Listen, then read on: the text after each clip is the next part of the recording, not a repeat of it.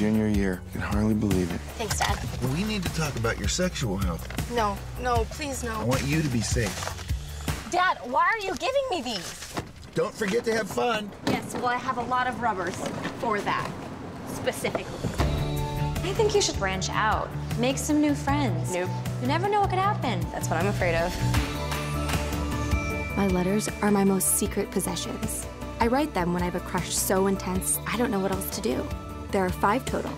Peter, the most popular guy in school, Kenny from camp, Lucas from homecoming, John Ambrose from Model UN, and Josh, but he's my sister's boyfriend.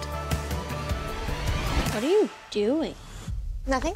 Nobody else knows about them. Hey, can I talk to you? I appreciate it, but it's never gonna happen. I'm sorry, what? I think it's really cool that you think I have golden specks in my eyes. Oh my God, it's Josh. Oh my God. Oh, okay. The letters are out. Women. Tell me about it.